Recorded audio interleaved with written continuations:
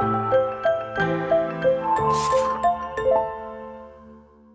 are you? I'm good. Lovely to be here. I was sad because you were on the show, I think, for I Shot Andy Warhol, but I missed you. I wasn't there that day, so Yeah. I was lucky to get the chance to talk to you. And you're back in Canada. I know we were just saying you're living in New York now, but it's nice to be back to Canada. Oh, always nice to be back in Toronto. Is it in any way extra meaningful for you for this film to become an additive? Oh, very much so. I wish my dad was alive. He would have loved to be here and see it. But I have a lot of family here who are going to come, and that's great for me. I'm glad. So what is it about Dali that interested you? Well, it was really my husband wrote the screenplay, and he persuaded me because at first I thought, well, I did a film by Andy Warhol. I don't want to do another film about an artist. But then he pointed out that two things. One is it's really could be a film about a marriage. Yeah. And it was fun for us as a husband and wife, to collaborate on a film about a marriage. A very different marriage to ours, very stormy and crazy marriage. But also that Dali is such a strange kind of extraterrestrial person. Yeah. He's very hard to get a handle on, Yeah. to get inside him.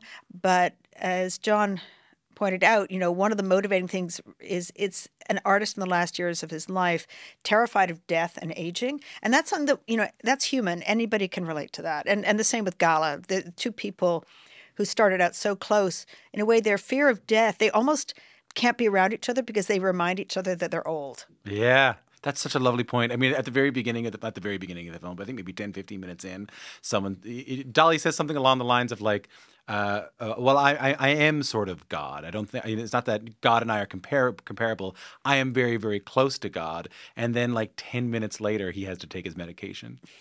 There is you can watch this man really deal with his humanity in those moments. And also, he had a kind of Parkinson's, so his hand is for a painter. I mean, he did manage to kind of still his hand while he was painting, but you can see his hand shaking, and he drops a glass. And his own physical sort of vulnerability is getting to him. Speaking of Andy Warhol, there's a quote that Andy Warhol used to describe Salvador Dali that I've heard you were fond of. He said, quote, "He was both more old-fashioned than any of us and more advanced than any of us." Yes, Why, more of the future, more of the past. Why did that resonate with you so much? Well, because it was true, because I think a lot of the times we think of him as the 1930s, the great period of surrealism. But he kept working right, up until about 4 or 5 years before he died. Actually, when his wife died, he basically died, even though he lived for 5 or 6 years after that. He stopped working. But he was doing holograms. He was fascinated with physics. He had all kinds of ideas about being an idea of being an artist, which people were very contemptuous of at the time, which was that I'm going to design furniture and I'll do commercials and I'll make jewelry and I'll have a sort of factory of art. And, that's what Jeff Koons does, or Damien Hirst. It's a very modern idea of being an artist. And people now have rediscovered and said, actually, no, he kept thinking the idea of what an artist is for the modern world. And, there's certainly things you can criticize in him. Yeah. There was, it's a sort of part of the film that Gala got him to sign endless sheets of blank paper that were then used to print lithographs that often were just Xeroxes. And that was originally going to be most of the conceit of the film, or that was supposed to be a big part of the film at first, right? As the project was brought to us, it was more about art fraud, but in a way, there's not that much emotional, personal story that you can say about art fraud. Yes, it happened, and it's part of, this happened also. There's a lot of fake Picasso lithographs and all. It's part. We're dealing with that here in Canada right now. It's it's a lot of that. With more so, yeah. It's a moment when the art world, there's a line where Rupert Graves' character says, "A painting's never just a painting, not anymore." And it's really about art as a commodity. That's definitely part of the story of Dali in the 70s. It's the beginning when the art market went wild. So it's part of the story, but it's emotionally or dramatically, I didn't want to make it the main story. I was more fascinated with and Dali's a great artist. Yes, this happened, but I don't think that it takes away from his essential achievement as an artist. It's an unfortunate part of it. But, what happens to a kind of great artist and a legendary marriage in its last years when all's falling apart? Yeah. Can you talk more about the marriage? Because I think even for me going into this, I was expecting a film about Salvador Dali, and I ended up watching a really beautiful film about two people, about Salvador Dali and Gala. Can you give people who are listening to this who maybe aren't as familiar with her, talk to me a little bit about her and them? Yes, well, Gala is in many ways presented as a great villain in art history, but she was Dali's muse. He dedicated everything to her. He used to say, "My paintings are done with her blood," and she devoted her life to him. She was a few years, like 12 years older. They met when he was in his early 20s. And so they were like art warriors. She saw in him, she'd been the lover of everybody, by the way, all the famous, she was married to someone else and she'd lived with Max, had a sort of menage a trois with Max Ernst. I mean, she had sort of slept with everybody. And she was a great femme fatale. Anyway, she took up with Dali. They maybe, who knows, they had maybe sex a few times, but it was basically a sexless marriage. He was a voyeur. And she had like innumerable young lovers right up into her, 70s and beyond. And so, but what bound them together was not sex. It was their shared belief in his art. But, and it was incredibly close. They were like one person for many years. And then when they came to America and he became a celebrity, people ignored Gala. People didn't want to know. It wasn't Dali and Gala anymore. It was just Salvador Dali, the star. And I think she felt kind of bitter about that. And then he stopped painting so much and was doing things like holograms, which she didn't like. And she just be a great painter in the tradition of Velázquez. And so they just started to grow apart, but they were still so, I think what the film shows is they're still so bound up together. Yeah. Like I say, when she died, he was basically, that was the end of him. It's funny you mentioned that when he comes to America, he becomes this celebrity, because in the era in which the majority of this film takes place, which is in the 1970s, I was trying to figure out what exactly America thought about Dali at the time, because in some ways he was being respected as this great painter from the surrealist era, as you mentioned. He had also become a bit of a caricature of himself, a bit of a cartoon. Yes. So for people who don't know, talk to me a little bit about this era of Dali's life and how he was perceived in the New York art scene at the time, which was changing, right? Yes. I mean, because, he was the first artist to be on the cover of Time magazine. That was in the early 30s.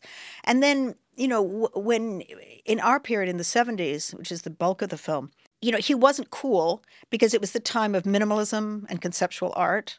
And he was considered old-fashioned and also kind of a joke because he did these commercial things, like he'd do an ad for a chocolate bar or something. And he also had created this very strong persona, which is a bit of a caricature of himself, but, with the mustache. Yeah. He created an image that was very, very marketable. And I think Andy Warhol learned everything from him. Really? Yes. He learned how to create a persona, how to have a defining, with Warhol it was the wig, and with Dali it's the mustache. And then he learned how to, don't be afraid of commercialization, design furniture, trademark things, do a certain mass production.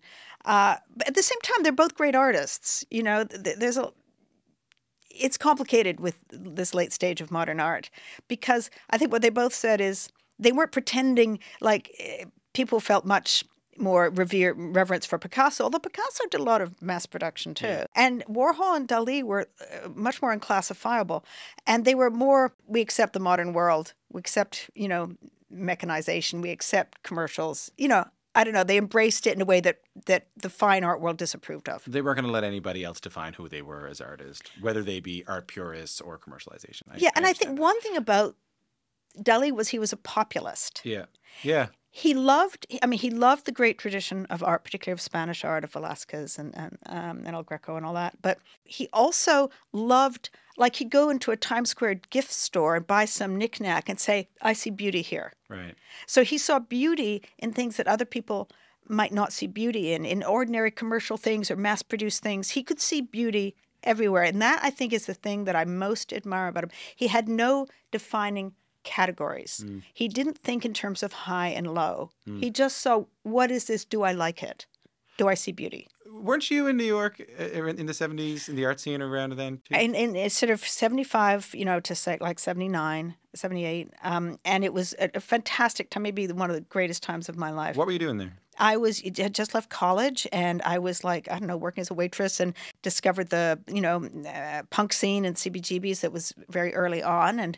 But then I also had some uptown friends, and I really remember living, in the East Village, and then occasionally I'd go uptown, and then being invited to crazy parties. It was just an amazing time where doors opened for you because you're young and it's an open time when people just invite you along for the ride. And was he mentioned? I mean, I was certainly aware of him. 'Cause he was around. He was around. I was more aware of Warhol. Yeah. But that was at that point. Warhol was more like a bit of an. But Warhol would come to CBGBs and stuff. I think I was aware of him, but not. I think he was more like definitely an uptown world. He wasn't. He never came across him back in those days or anything like that. No. Never in the No. same Although room people I know from the time did meet him at a Warhol event or at Studio 54. And where did you call these people when you were talking to them? We talked to a ton of people. We talked everybody from Gala's gynecologist to people who've been Really? well, the wife of the Yeah, gynecologist. yeah. We talked to Dali's. Somebody done his hairdresser. Just people who'd been and visited the hotel. Give me something surprising about him. We talked to someone who'd been a child, the son of one of Dali's servants in Spain, in Catechas, in Port Legat, and just something that I wanted to put in the film of Dali kind of imitating Charlie Chaplin, like doing some sort of sliding dance on a polished floor. And I just thought, oh, I wish we could have got that in. Yeah, he was a bit of a showman. He just loved, they all loved silent film, the surrealists. It's an interesting time to be talking to you here in Canada, because I know you grew up in Canada, you grew up in the UK, and I wanted to spend some time, just in the time we have left, talking a little bit about your career in film, because I'm talking to a lot of first-time filmmakers this time around, people coming in with their first ever feature film. How did the idea of making a film at all first come to you? Well, when I was growing up, there were no female film directors that I knew of, apart from Leni Riefenstahl. I really had never heard of one until Lena Wertmuller, I think, was the first. And I was in my 20s when I saw Swept Away. And so it just never occurred to me that I could be a director. But then I was a journalist, but then I had all these friends working at the BBC and in British television doing documentary. So the step from journalism to documentary is not so big. And I really wanted to do documentary. And I really wanted to do film. But the idea that I could make a film, I remember the first time somebody said to me, oh, well, if you're going to go into television, you should make films. And I thought I was so embarrassed that anybody thought that I could make a film one day. It's like, no, of course I couldn't make films. Why not? I think because I thought of it as a very technical endeavor, and I'm not a very technical person. Yeah. But then, as I was on a lot of shoots, and it took me ages to get the chance, 5 years to get the chance to direct. And then I realized, actually, you just have to know what you want. The director is the conductor of the orchestra, and everyone else has the expertise. And you have to control the tone and the picture and the overall sort of, vision of it. And so then it was not, then I thought, oh yeah, I can do this. Did the journalism part help you? Because I know I would know your work. Well, I know you did one of the early Sex Pistols interviews. Yes. Right. What year was that? That was 76. And they were still pretty. Oh yeah, no, that was the height, and there was like a half-empty concert in Liverpool. And when I got backstage, Johnny Rotten said, "Oh, we haven't been interviewed by anybody from America before." And they were nice to me because I was for Punk Magazine, so I had my Punk Magazine T-shirt, and so I was not like from a big paper. They were nice to you? Yeah, they were, because I think because I was from a fanzine. But my point being is though I am personally still kind of terrified of interviewing Johnny Rotten a little bit. I would be too. Yeah, to this day. Through talking to artists about their work, did it help you guide you when you found your way to your own work, creative work? I mean, it might have. I mean, I'm sure it did. But it also gave me a lot of material because, for instance, I got the idea for Shot Andy Warhol. I had also written a lot about Warhol when I was a journalist, and that I'd done the history of the Velvet Underground and done a lot of work on that world and interviewed everybody I could. But then I worked on a documentary about Warhol for the South Bank show. That's when the idea occurred to me about Valerie Solanas. Yeah. And then being a researcher and looking at a lot of different footage, a lot of things that I did in my early films, like mixing black and white and color, mixing different kinds of film stock, that's something that you do in documentary. And so it just seemed natural to me. There are certain stylistic things. I learned a bit like, oh, I like wide lenses. There's things you just pick up.